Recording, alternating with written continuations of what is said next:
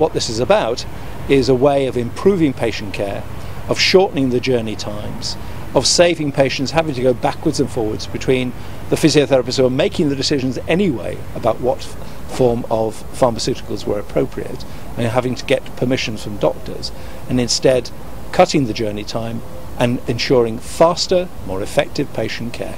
That's really what this decision is about today. Well, physiotherapists have been supplementary prescribers for several years now, and we know that this has brought huge benefits to patients in terms of pain relief and relief from their symptoms that they're receiving physiotherapy for. However, supplementary prescribing can cause frustrations in practice because of the need for the physiotherapist to have their prescription countersigned by a doctor.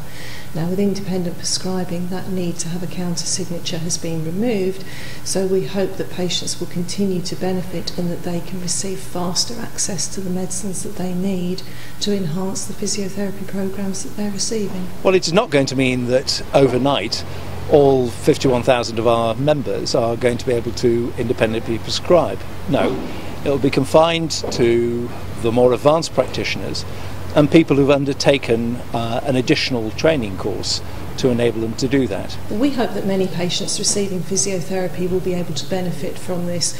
For example, patients with back pain or arthritis, or patients who have chronic lung disease, or diseases such as stroke, or even conditions such as incontinence, in that the physiotherapists who are delivering physiotherapy for these patients will be able to prescribe medicines that support physiotherapy, and therefore hopefully patients will be able to get better outcomes from their treatment. Well, we're very pleased because this is a truly historic day.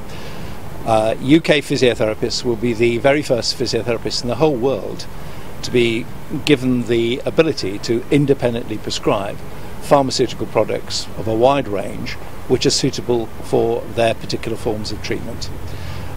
It's part of a process whereby the profession, which can already assess, diagnose and treat and take the referral of its own patients without doctors, now actually also has the ability to complete the pathway by prescribing the appropriate pharmaceutical products.